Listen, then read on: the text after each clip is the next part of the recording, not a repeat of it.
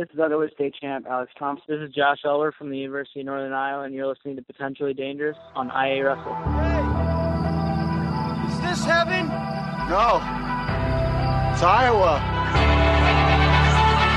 From high school to international wrestling, on the mat and beyond, this is the Potentially Dangerous podcast with the guys from IAwrestle. If you're a fighter, you like a fight. If you're an American, you like a fight. If you're an Iowa Hawkeye, you know you're going to get a fight. Subscribe to our podcast on iTunes and all your podcast-friendly apps. And follow us on social media platforms at IAwrestle. Time to strap it up and get to the show.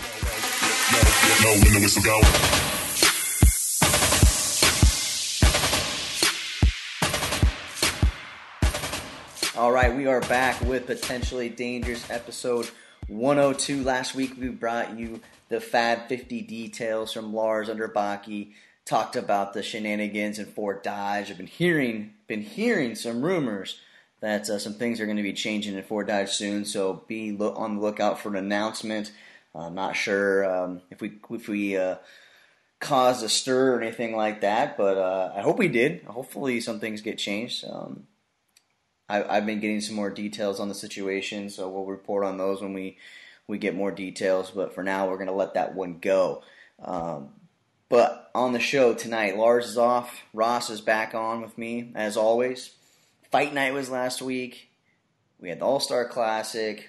We had all kinds of just weird things going on. Fight night really, though, kind of like just started last week off, and it just trickled. It's been just trickling for like the last 7 days, Ross. How did you take Fight Night? Let's just start there. How did you take Fight Night? Did you enjoy it?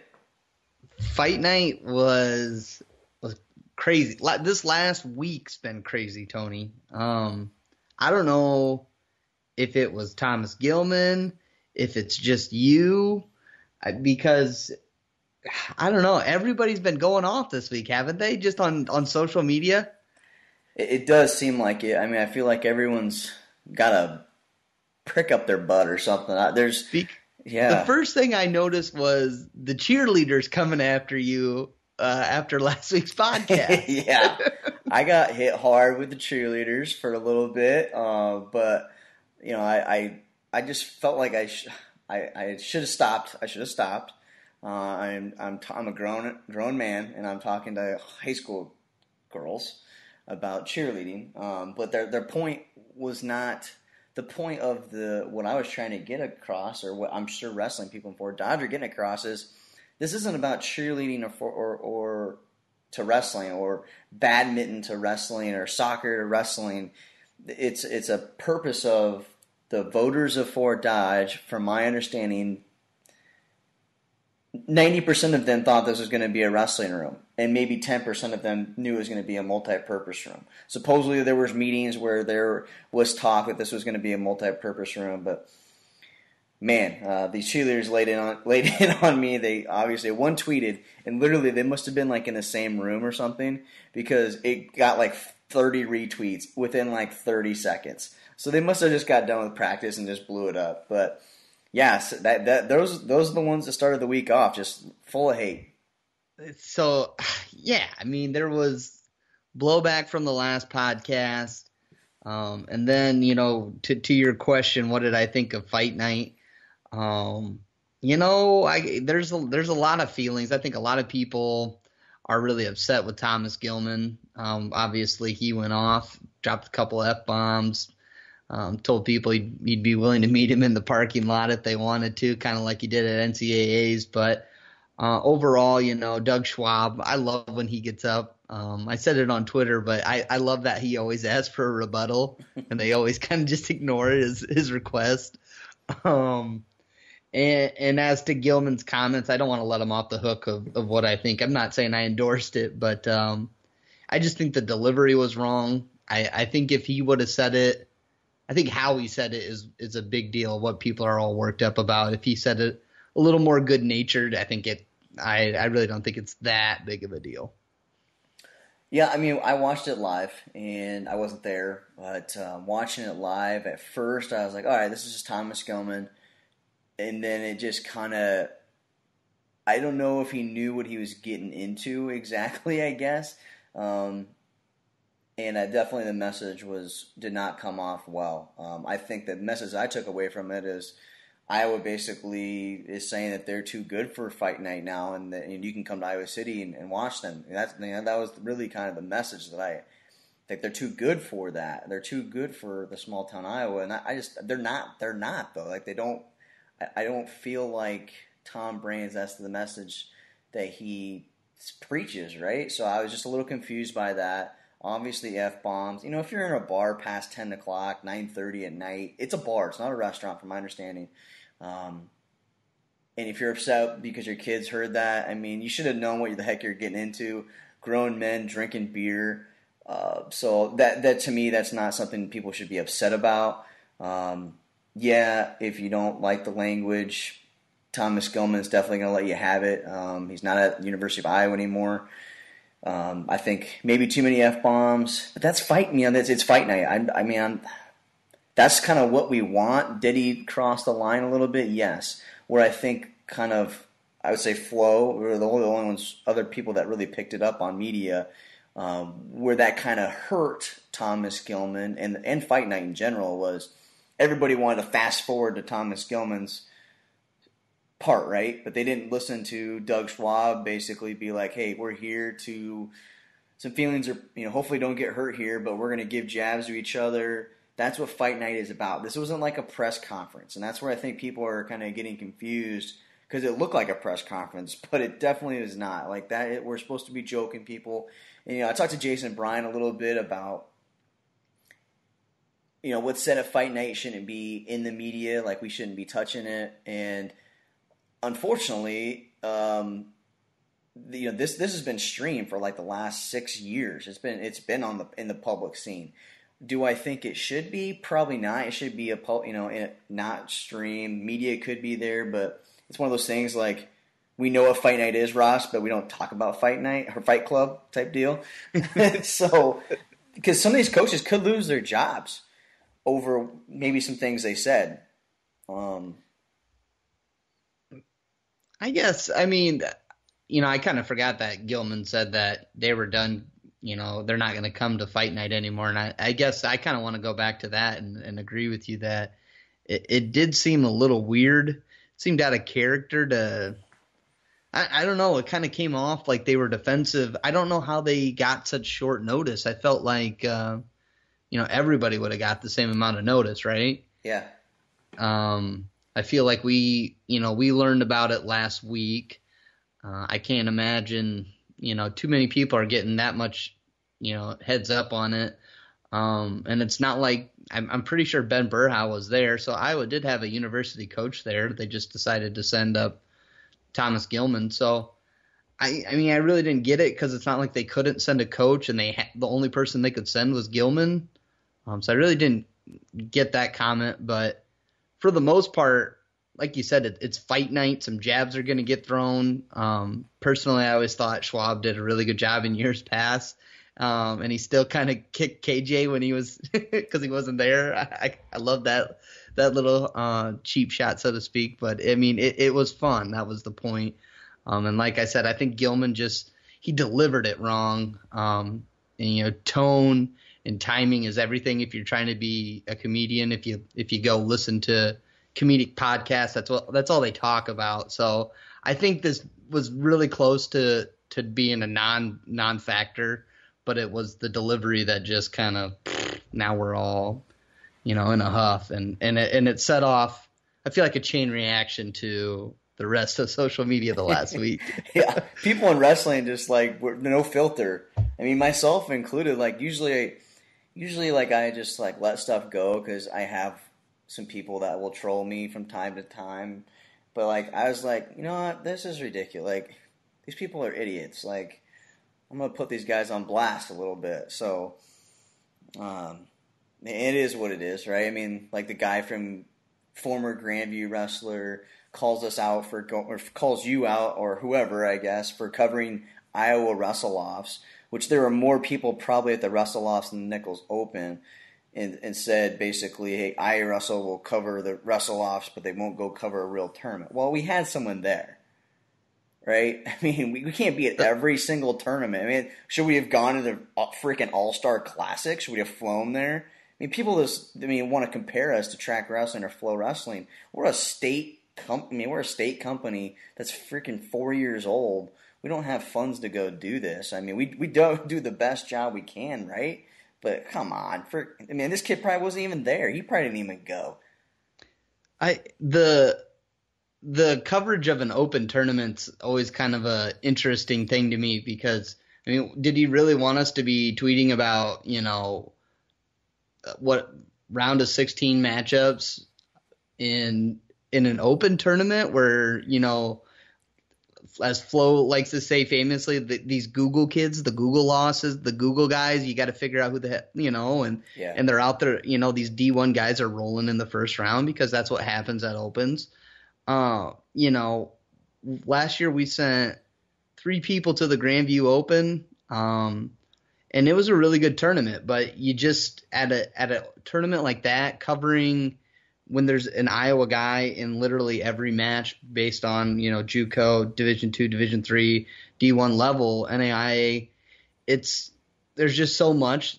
People would just unfollow because there'd be so much information on their Twitter. So we kind of pick and choose our spots. Obviously, Iowa wrestle-offs are a really big deal. Standing room only in the Dan Gable Wrestling Complex there. It was very hot on Saturday, I'll tell you that. So, people are going to be, that's where some action is. Obviously, we get a lot of web traffic off that. That's not a secret. But, I mean, so we kind of played to our audience, and we knew that wrestle-offs are only going to be from 10 till, say, noon. After that, you can just go full into Harold Nichols because, you're not competing against yourself. So I really I couldn't believe we were kind of getting picked on by somebody for when we actually had people at both events, but I guess that's kind of whatever. Yeah, I mean, you're going to get that, right, with success. I mean, it's just like people, we can't cover Western Iowa. We cover a lot of Eastern Iowa. We just don't have people that are in our organization that work out there or live out there. We've tried to have people in Eastern Iowa or Western Iowa, do some stuff for us, but no one's ever stepped at the plate. So it is what it is. We might have somebody coming down the plate or coming down the pipe for that. But okay, all right. I got a lead. I'll tell you later. Okay, all right. Do you want to get some wrestling talk and get over this social media drama here? Yeah, I guess. Yeah, sure. Let's get into it. I mean, let's go. I guess let's go right into it. I mean, I think this could be a little bit of drama. I don't know a whole lot about it. I just know that he's not on the team. I haven't been able to talk to him, but I broke the news Monday night that Danny Vega is no longer at Iowa State. This is a kid that came from Grand Canyon, and when he committed to Iowa State, he said this is a place he wanted to be since he was in 7th grade or something like that. A long time he wanted to be a Cyclone. So I was a little shocked by it. I got a tip from it. Then I called SAD, told me, yeah, he's not on the team for personal reasons. So as somebody, Ross, you've done previews on the Cyclones. How big of a hit is this for Iowa State? I gotta imagine it's a huge blow. Yeah, when you text me that today, it kind of blew my mind. Obviously, they got Jacob Allison, former Waukee stud, walking back onto the team after wrestling on the wrestling club, and they had that John Marmaleo. I might be butchering his name, but so they had those guys for backups, and Vega was going to be the guy. He's a 3-time Fargo champ or something crazy, 3-time Arizona State champ, pretty big name. They got Austin Gomez. They got a commitment from him when he was a junior, and then he kind of grew into 133. So it was, Vega was going to be the guy for 4 straight years at 25. And now all of a sudden Vega's no longer on the team, and the future for 125 just kind of got a whole lot more barren. And, Dresser's doing a fine job recruiting this class, but the miss of Brody Teske for Kevin Dresser just hurts a whole lot more right now. Well, this is kind of what I'm thinking too. Did they give Scully money to Vega? that would have been a KJ recruit. So how much scholarship money was Vega getting?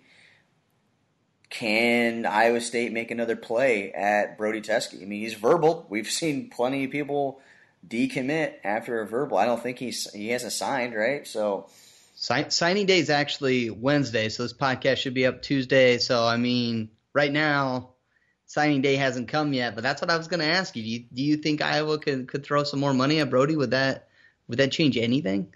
It could. I mean, I know Iowa State was in his top 2, so from what I know from my discussions with people, is money did play into the final decision.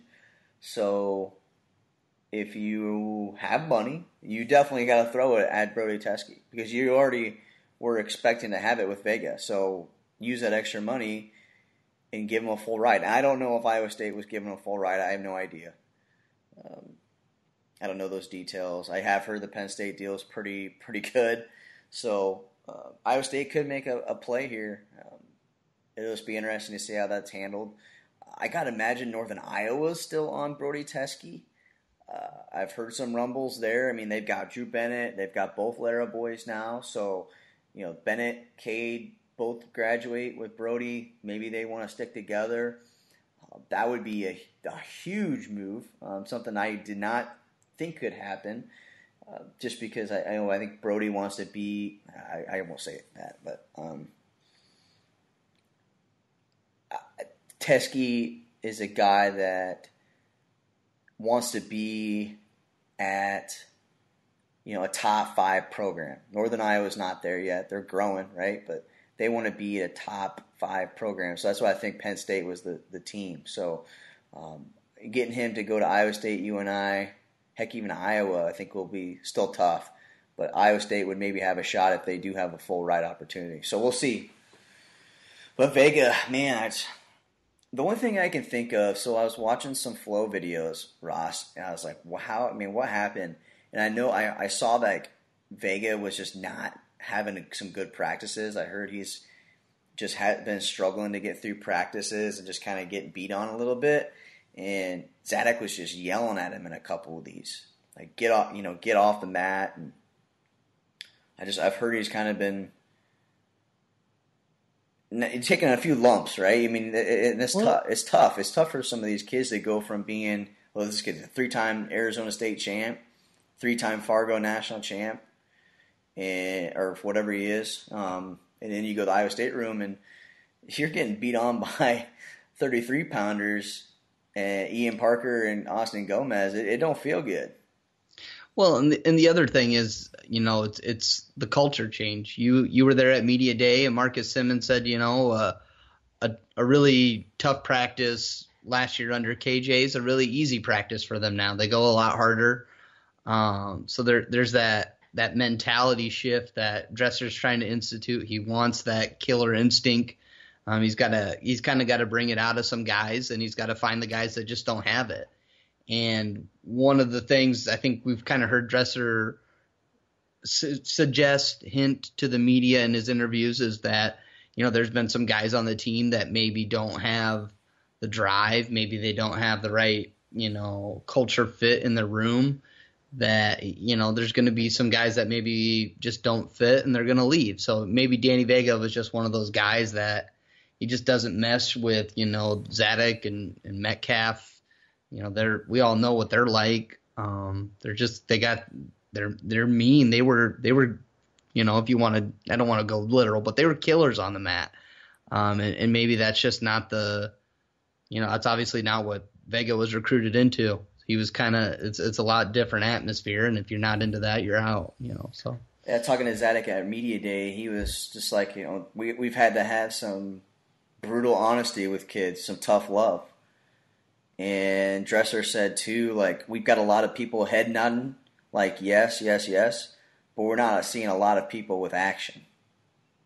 So people are thinking that they're doing the right things, but they're not doing the right things. So I don't know if Vega's one of those guys, but there's got to be a reason why you just up and leave the team. I mean, wrestling season just started, so he's not wrestling first semester. I heard someone, I heard there was rumblings, Arizona State but that was just from some Snapchat commentating. So maybe go back to Arizona State, which would make sense. But you got to imagine, a lot of teams are needing a 125-pounder right now. So Grandview, hey, boom. Danny Vega should go to the Open this weekend and just wrestle unattached and just cause all kind of drama to where he could possibly go. Grandview would heck, they'll take him for sure. Oh man, Nick Mitchell would love that. He'd be licking his chops. Oh yeah, he'd love it for sure. He does a good job developing those guys. So yeah, I'm excited for the Grandview Open. Let's go there next. We're streaming that this weekend. 8 mats, Ross. We've been there in the past and just done a couple videos and put them on YouTube for you. But this year, this is the first event that we're going to have on our TrackCast season pass. It'll be $10, or you can just buy our season pass now for $65.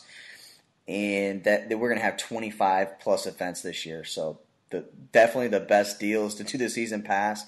We don't have all the events up in track wrestling right now because we're waiting on the tournament directors to put them up on track. But I can promise you we're going to have 25 plus events this year. This will be our first college event, probably our only college event. We're actually working to try to get the NAI National Championships. That's going to be in Des Moines on the IAwrestle season pass too. So people from Iowa can hopefully get that pass, get that event under that platform. But Ross, we saw Iowa come here last year. Marinelli made his debut, and one of his match videos I looked today had like 9,000 views, and no one, he wasn't wrestling anybody really. So Iowa, you were at Wrestle-Offs. Have you heard about, if they're going to send Warner, are they going to send anybody from Iowa, or are they going all the Luther Open? I heard it's a no-go for Iowa this year. I don't know if they sent people in the past. I think the last 2 years, that's where a lot of the true freshmen have gone. Like Michael Kemmer had a pretty big tournament there, I think. I know. I think there was like the 141s. That's where they sent 2 years ago to kind of have a wrestle off. Then obviously last year, we had that Marinelli debut where he was the only true freshman in the open bracket. But I just heard that, they're not sending them there this year. Obviously the varsity team doesn't have anything on the schedule until the next weekend, Iowa City duels. So definitely no varsity. But Iowa State's got a duel on Sunday, so I don't imagine, their starters are going to be there. UNI is supposed to be off till their Cornell duel, so I don't know if they're sending their red shirts there. But I heard no Iowa. Have you heard on anybody else? I haven't heard on Iowa confirm. They're usually a late register. They're gonna send some people. I would be shocked if they didn't. But I know UNI talked to some people, and it sounds like UNI is going to send a good amount of their guys. They have some injuries that they've been dealing with, but it sounds like UNI is going to be sending their starters in red shirts there. And Iowa State, talked to Kanan Storr. He was out for the Nichols Open, and he sounds like Iowa State's bringing some people. So I don't think that they will wrestle him at the Open, but he will be good to go for the next duel that Iowa State has on that Sunday. But it sounds like Iowa State will be bringing some people, so I hope that obviously that happens. But we got a ton of NAI teams that will be there, and possibly I talked to Brody Teske. Brody Teske's thinking about entering the Open, and because was it McKee and Gable Stevenson was in the Daktronics. So I think this might be triggering some high school kids to be like, well, why not? Wrestling starts on Monday. It's official day of high school practice. So why not enter it? But I think in Iowa it's a little different than Minnesota, Ross. So I think he'll have to do some kind of petition with the Iowa High School Athletic Association to be able to wrestle with college athletes. So I don't know if he can do it, because when we've tried to do the Night of Conflict and have like college matchups in it, that's a big no-no. But I think you can petition. That might be just an Iowa thing. I'm not sure. But oh man, because I feel like, it's an NCAA rule. If you hold a high school event, say in a gym like the West Gym, if we had our War at West Gym event, and then later that, we did that in the afternoon, later that day, UNI was going to have a duel, the entire gym would have to be cleared out, all fans, before they could let fans in for the next duel. So you can't have, high school event right before a college event. So I do know that there's already, I think that might be an NCAA rule too. You've talked about how Night of Conflict, where we ran into that, with the Iowa High School Athletics Association. So they probably got some rule. Obviously the NCAA is okay putting kids in an open because we saw it this last weekend. But I mean, what are your thoughts on let's just go say Teske does get in. What are your thoughts on that? Well, I would hope that he would enter. I think he'd have to enter the Open. I don't think you can enter the freshman sophomore. I think you have to be technically in the Open if he wanted to come. So teams that are there, I mean, Concordia, Ellsworth, Graceland, Grandview's there. I imagine they got a good 25-pounder. I haven't looked at their lineup yet. Iowa Central. Iowa Central's got Todd Small, who I think was a national champ, JUCO. Iowa Lakes, Iowa Western, McKendree, Midland, Oklahoma Wesleyan, Providence, SIE, or Southern Illinois, Edwardsville, UNI, Iowa, Iowa State, William Penn, and York College. Those are some of the teams. 25 teams are kind of registered right now. I'm not sure how. I don't know if they put in the teams from last year's event and just copied over for this year and just hoping that they're coming again. So that's something I just don't know yet. I think you can't really project how Brody. I don't know how. I thought Brody Teske, talking about like Brody Teske and Alex Thompson, I think Brody Teske's a better college wrestler based off of just him being. He's a little bit more defensive and picks his spots where Thompson's willing to let it fly. So I think right now, Brody Teske would be a better college wrestler. But I do think in the future, Thompson will be better just because I think he'll adapt more to the college wrestling style. So I think Teske would do well. I think it would give him an idea of where he does need to go collegiately. He went out to Super 32, didn't get what he wanted out there, so I think he's a little hungry. I would love. I mean, if there's a way to make it happen, I say we try to do our best to make it happen. So we'll see. Maybe Brody Teske on Saturday. Maybe we can talk Alex Thompson to coming in, both at 20, blow it up. Both at 25. Let's make it happen. So Grandview Open, this weekend on IAwrestle, track wrestling, $10, $65. You get that season pass, live archive video. We'll be at all kinds of great events this year. Council Post Classic, Ed Winger, Mendenhall. We're working on the Keith Young. That's never been streamed before, so Keith Young could be coming to IAwrestle this year. AAU State Tournament and AAU National Duels, Corn Cob Nationals, Christmas Classic, Grade School State, Junior High State. Got a ton of events. Let's move on to UNI Media Day. How about that? It's a little bit. Bryce Steyert's going to redshirt. I think that what I know, Ross. I don't want to speculate if who's going to be at that weight. We just don't know enough about those guys yet. But from what I understand, Bryce Steyert just mentally he's not there right now. So I think they just decided to put him out for a year and come back, and they're really young right now, so they can afford to take him off the mat. So that's kind of what I know. What have you heard? I honestly haven't heard anything. I didn't know if it was maybe he was a little dinged up, but I think he wrestled I know he wrestled like one match at the Harold Nichols, and he ended up defaulting out. I thought it was a strange move. This kind of seemed like a year UNI was poised to make a top 10 run, building on potentially one of the best finishes. Well, it would be the best finish under Schwab, but one of the best finishes in a long time for that program.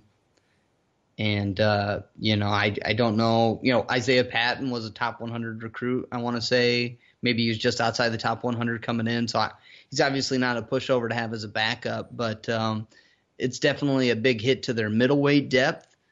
But I know they got, Jay Schwarm, did you see he beat the number 13 kid in the nation at 125? Yeah, no, not taking any prisoners. He's fired up. He's got a little chip on his shoulder from what I've been hearing. I can believe it. So, you got a guy like Schwarm coming on. Everyone's really excited about Rudy Yates. Alber's making that move, and you returned a couple All-Americans. Carter Isley, that's a big name coming into the lineup. So this is a really, this team can do really well this year. But obviously it's kind of a big loss to lose Steyer. He's one of our favorite wrestlers to watch, that's for sure. Yeah, I'd like to know more kind of about that decision. It just sounds like Doug and him talked to him on Takedown Radio, and it just seemed like the right decision to do mentally, it sounds like. Not physical issues. But we'll try to find more information on that. But, yeah, UNI was poised to have a good year. They still could, but not the year I think they wanted, so we'll see how that goes in the future.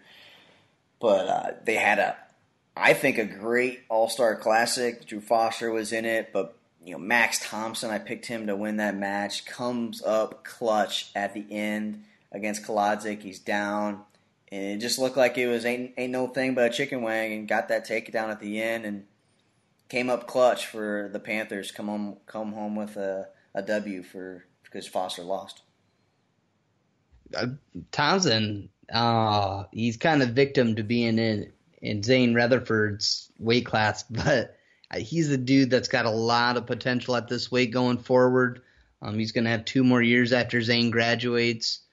And you think about, him, and I guess I'm a little ignorant on the rest of the nation, but, Pat Lugo obviously going to be a name to watch too, but Townsend's going to be one of those title contenders here in a year. So it was really great to see him go out that All-Star Classic, pick up a huge win.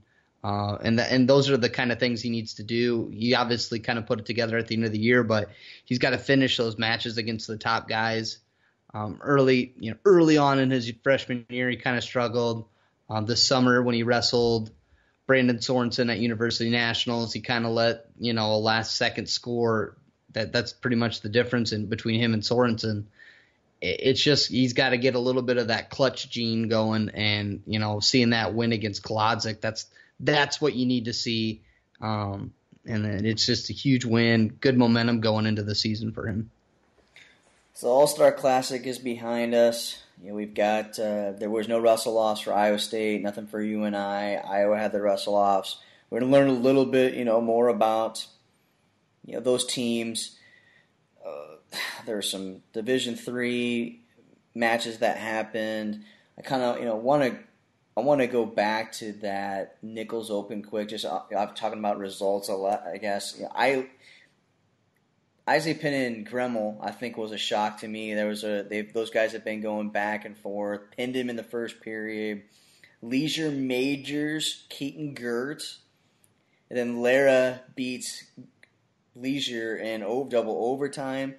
So those were some crazy matches. We got that up on IAwrestle. Pretty pumped that Cam got those matches. Those were kind of the major matches that I saw from the Nichols Open in the weekend, I guess, as far as name-worthy type stuff. Did you see anything else that I'm missing? We hit on Schwarm beating Hudgkins of Northern Illinois, but Ian Parker had a really big weekend. That was a big lineup battle at 133 for Iowa State. Simmons, Parker, who's going to win? And if you look at common opponents, you want to kind of do that transitive property stuff. Marcus Simmons goes down in sudden victory to Jack Wagner, and Ian Parker's able to get it done, in a tight match against Jack Wagner. So that, then Parker goes on to be Elijah Jeffrey, Iowa boy from Limar, in the finals. So Parker, posts a huge weekend. He's probably going to be the deserved starter when Drexel comes to town. Drexel's got that stud true freshman, Austin DeSanto. You remember him, Tony? Yes. DeSanto? Yeah. So he texts somebody in less than a minute? Yeah, he did get a tech fall 58 seconds, I think against maybe UPitt Johnstown, but he's also the guy that beat Spencer Lee in the state finals in PA.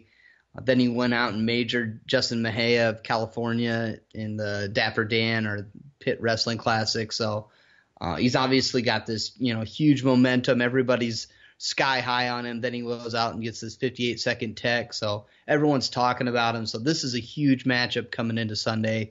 And obviously you like to see Parker coming in riding his momentum wave here too. So got two guys, on the rise hitting each other here. Yeah, the wrestling season is here. I love it. I love seeing my Twitter feed blow up. I love to see the haters and the pretenders and all of it. It's been fun. Anything else we need to get to here from last week? I mean, do you wanna talk about wrestle-offs at Iowa at all? We can get. You had a really good article that kind of really shined a light on what we learned, I guess. But since you were there, let's definitely. I want to get your opinion on a couple of these matches. I want to get your opinion on the Warner match. I've heard some people said that he didn't look like he was going 100%. Like he let off a couple times, or he didn't. He wasn't putting out the effort that people were expecting from Warner. Is that just a perspective of people that couple people I talked to, or did you see that too? I was there for Friday and Saturday, so I saw both of those matches, and I mean, I guess it probably depends on maybe what fans were looking for, because he did go out and just completely dominate Stephen Holloway there on Friday, and then he comes up against Cash Wilkie, and it's a lot tighter. But I think I think fans are doing a little bit of disservice to Cash Wilkie. I know this coaching staff is extremely happy with what Wilkie did over the summer, the gains he's made. You could just kind of hear him talking about how excited they were for Cash. Obviously, they're really excited about Jacob Warner's potential too, but they really think that Wilkie could do something this year if they didn't have Jacob Warner, if they redshirt him. So I think it's just one of those things that right now Warner's a little green. He's looked really good in those two in the room matches, but I've kind of heard some other things that just there's a lot of things Warner needs to work on before he's going to be able to just do it every time on the mat, be able to be consistent. So I think it was just a little bit of that. He's got some learning to do, but he's picking it up really quick. Is he kind of it looks like just like a baby face. He reminds me of like Sam Stoll coming in, just like this little silent but deadly dude. He doesn't have a lot of muscle definition. Just a high school kid, right? I mean, do you see that too? He definitely does look like he's got that, like you said, that baby face to him. But I was impressed. We're talking about Stephen Holloway, who wrestled heavyweight for the Hawkeyes last year. I know Holloway's done a really good job managing his weight to get back to 97, but Warner was huge next to Holloway, so size wasn't an issue at all for him. So I don't know, he might be the real deal. I don't know if he goes this year or not, but he might be, next year he's a guy that can start pushing Colin more, I think. Is he taller than Holloway? Because Holloway's a beast. Yeah, Holloway's pretty big. They got to be pretty close. Huh. I would say Holloway's probably got maybe an inch, maybe inch and a half. But I mean, Warner's he's a solid dude through and through. Really excited to just watch him. He's fun to watch. I do have a couple other things I wanted to bring up though. Did you get into the drama of when Iowa released these brackets about TBA at 125? I just think it was. Honestly, I have no idea what the heck they were thinking. I don't think they were trying to play games or bring extra attention. I think it was just Iowa being Iowa. But what were you thinking when going into it? I'm not 100% sure I understand everything that went behind it, but from what I was told, it was always going to be Friday night match between Stickley, Perez, Saturday morning match against Stickley and Perez. And they put that TBA because that was the easiest way to make it on that bracket to have, they didn't want to put winner of Stickley Perez on the bottom. They put TBA because it would be the loser would go down to that side. So that's kind of what I was told, that they were always planning on having those two wrestle twice. Spencer was not a factor. I didn't get that from the coaching staff, but I did ask around a little bit, and they would say, that there's no way that was meant to be Spencer Lee. And that comes from some pretty good, intel there. So I just kind of wanted to bring that up.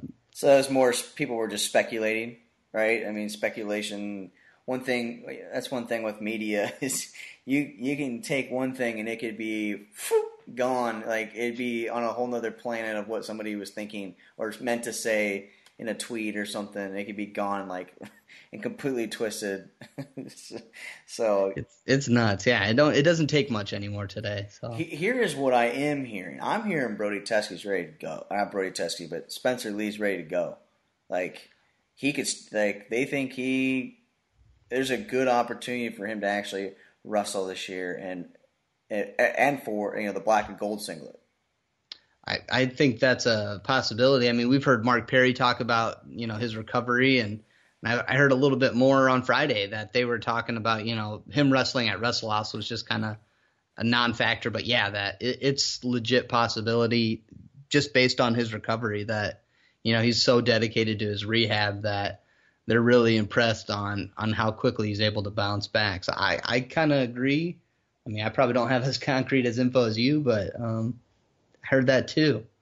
I wouldn't say it's concrete info. I just people that are pretty close to the program are, he's wrestling really well. Like wrestling Thomas Gilman and frustrating Thomas Gilman. So that's happening. That he's on that type of a level that he could compete for All-American status and maybe a national title if he's that healthy. So Iowa fans have to be happy about that. But what do you see about Stickley? We talked, I don't know, probably 4 or 5 podcasts ago, and I'm a big fan of Stickley. I always have been. What did you see out of him, and what are your thoughts about his near future here? He looked good. He looked a little bit more sloppy on Friday, but Saturday he looked really well. Like he kind of cleaned up. He got his positioning was a little off on Friday when he wrestled Perez, but he was good to go. Saturday rolled 15-0.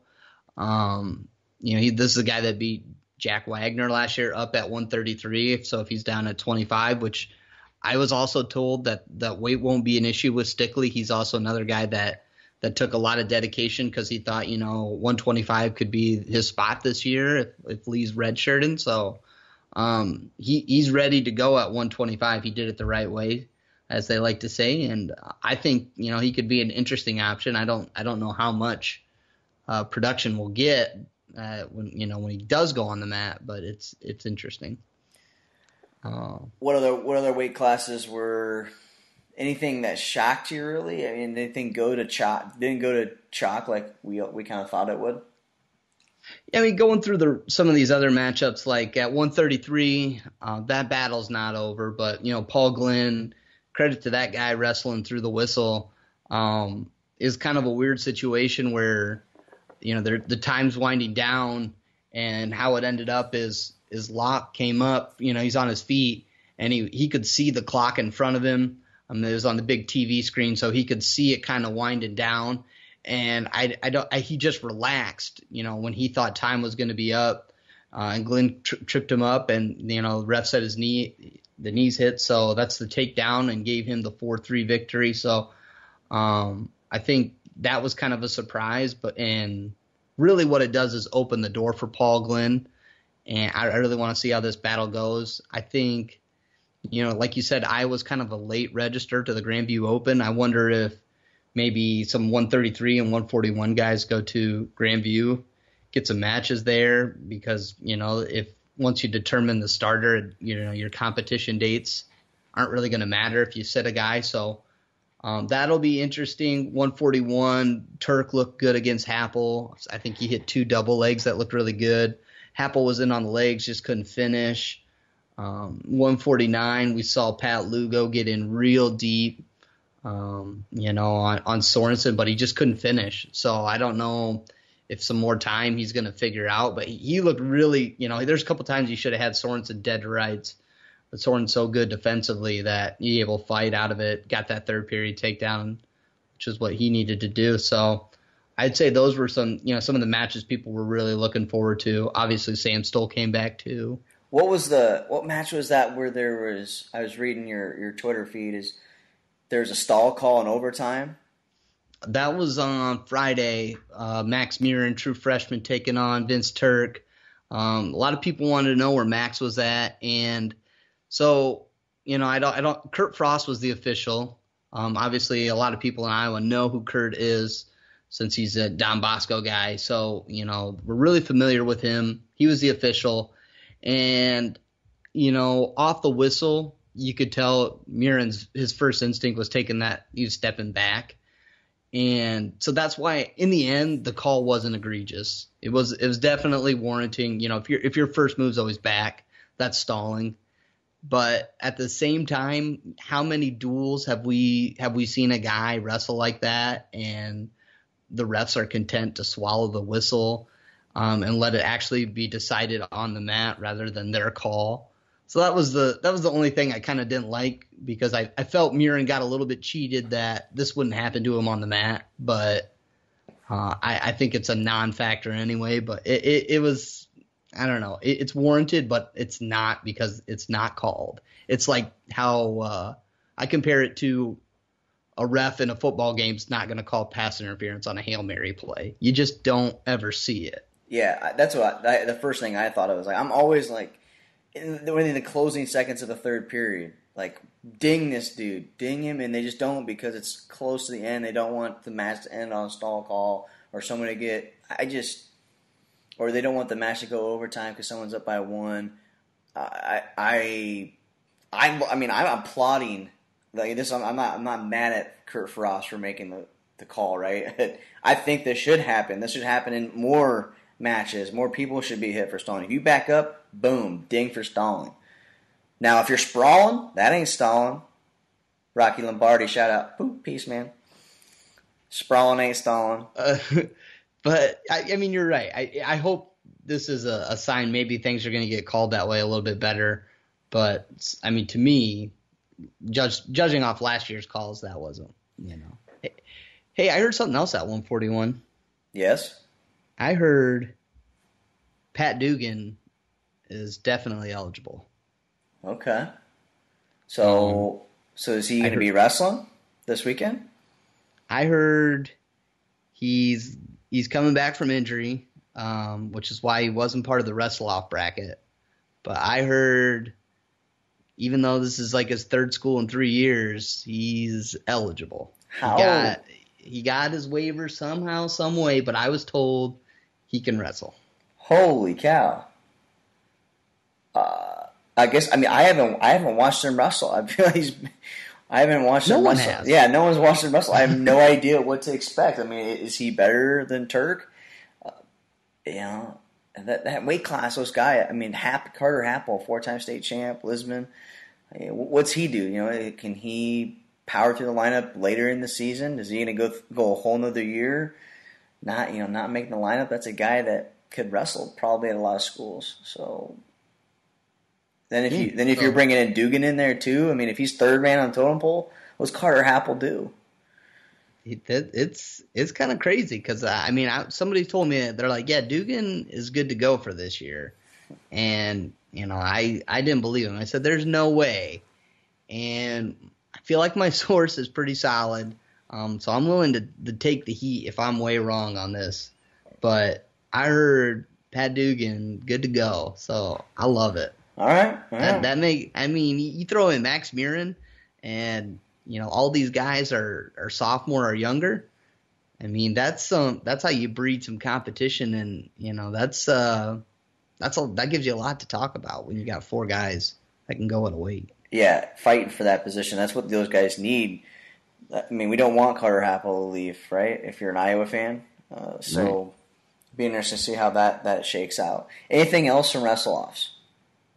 I mean, I kind of just barely hit on it, but I was happy to see old Sammy Stoll back on the mat too. I haven't been following the morning stroll with Sam Stoll since day 2, but I'm really sad that the winner gets to pick the walkout song because I do love him coming out to Imperial March or Darth Vader sound. Agreed. It's kind of like a tradition. Yeah, it's pretty sweet. So. And I love that Cassiope did the same thing for Night of Conflict. That was also very fun. It'll be interesting. I'm going to the Iowa City Duels next week. I'm pretty sure. So I kind of want to figure out what he's going to come out to. Yeah, I think I'm going to make the trek out to the duels. That's one of the duels the events I come out to. Usually let you take the reins on everything else. You're kind of like the Iowa guy. I mean, Chris Brewer, I was talking to him about credentials. He's like, we're not even going to give you a credential. You're going to be like a week-to-week kind of guy. So, which I'm fine with. I mean, I'd rather have I've got credentials for UNI, Iowa State. Just go when I can go, right? So, yeah. All everyone knows Ross Beachek can cover Iowa wrestling just fine. We love it.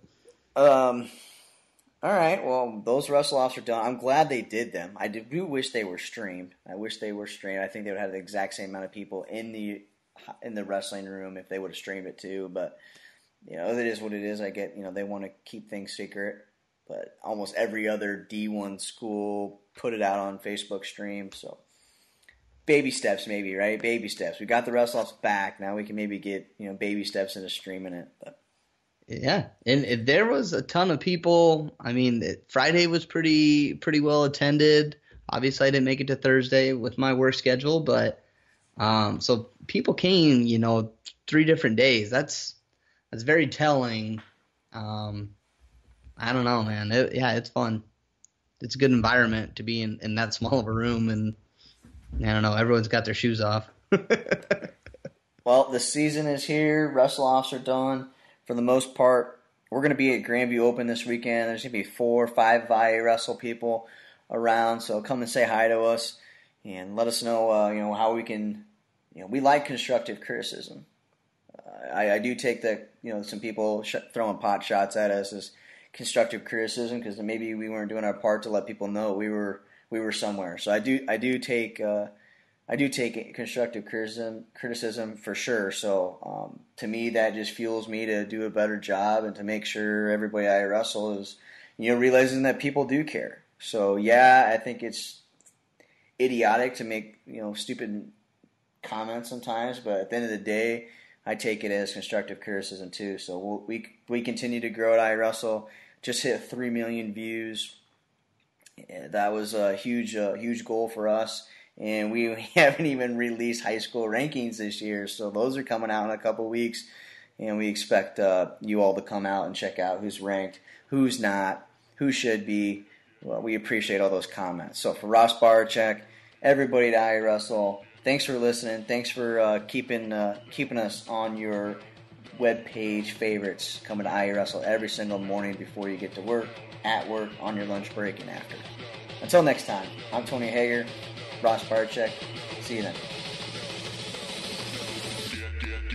Know when the whistle go.